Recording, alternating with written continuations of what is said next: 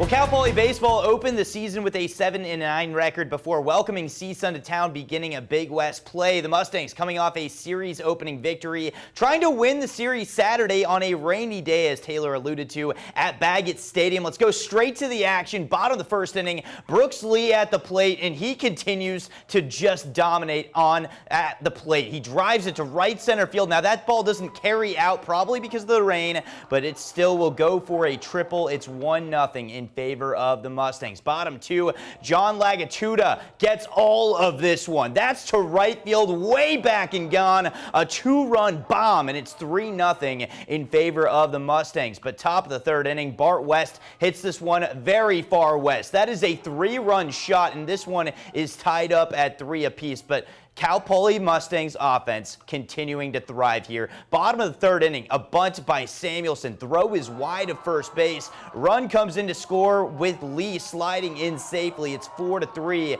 Mustangs retake the lead. Bases juice now. Colin Villegas here gets the walk, so that'll walk in York. It makes it 5-3. Mustangs continuing to roll along in the lineup here. Lagatuda, he hit it out of the ballpark. Now squeezes a base hit into right field. Another run scores. It's 6-3. Reagan Doss at the plate.